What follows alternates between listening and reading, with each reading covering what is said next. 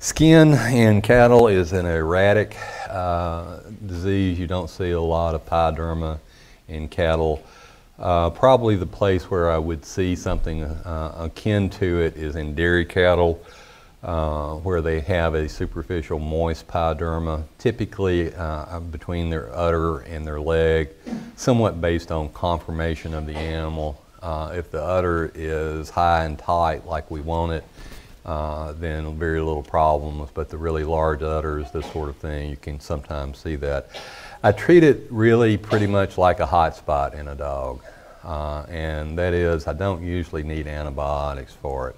Usually clip the hair away from it, clean it up with an antiseptic soap, and apply an astringent. And astringent, again, is going to be something that toughens the skin and dries it. It does so by precipitating the protein in the skin.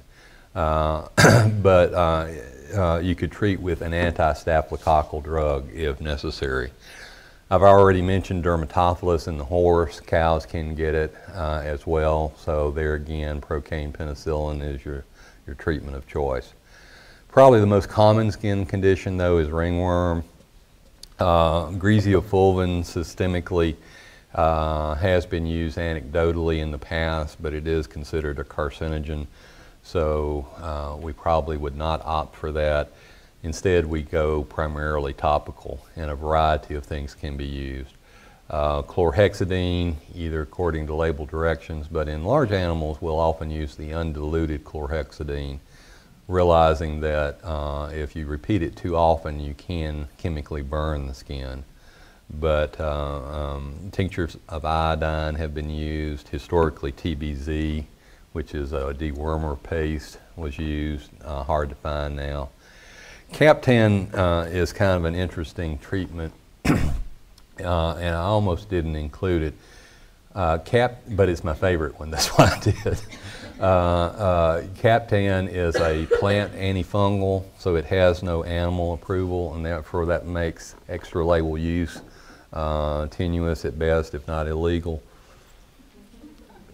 But what you would do is you'd buy the wettable powder, plant antifungal, put it in a sprayer bottle, shake it up, and spray it on the affected lesions. The reason I mention it, it has the most residual activity.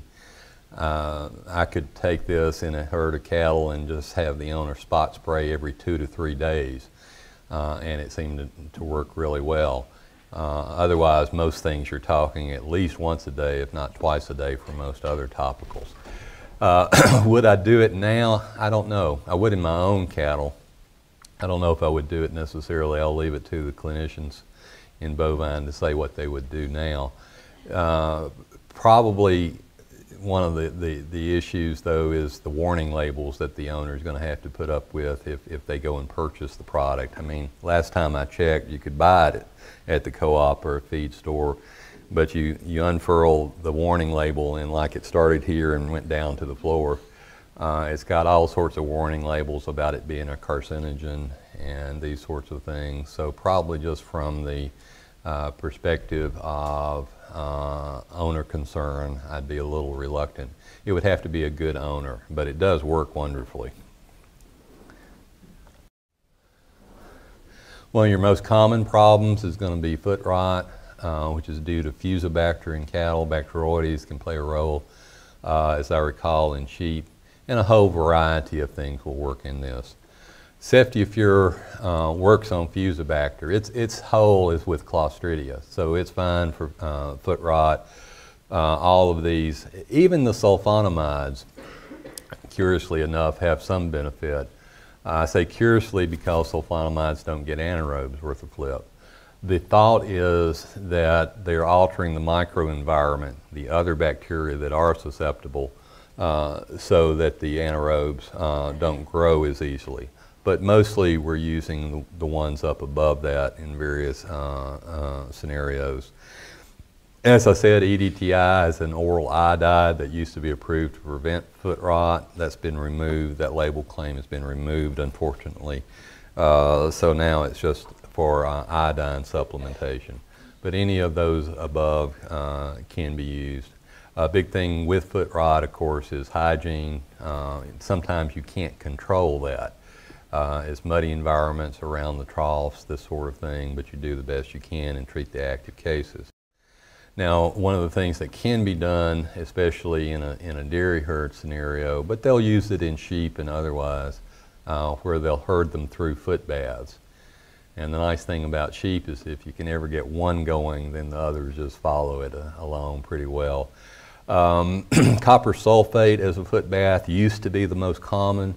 There are concerns, one, with copper toxicity in sheep, not so much from the foot bath, but them drinking it, and there's a general concern about contamination of the environment with copper.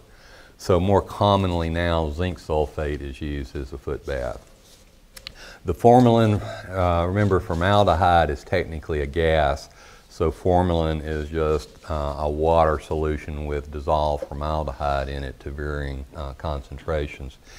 It's the only thing that I'm aware of that controls hairy heel wart in dairy cattle, which is a contagious disease, probably viral, and that's where the formalin is most effective.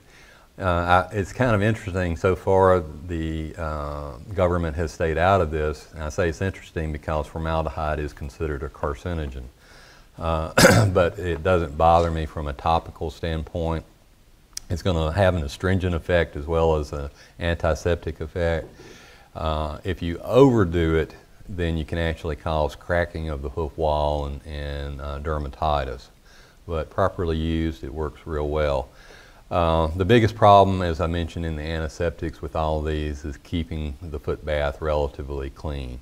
They always seem to want to stop right over it and defecate. But foot rot is a big part where you can use a foot bath.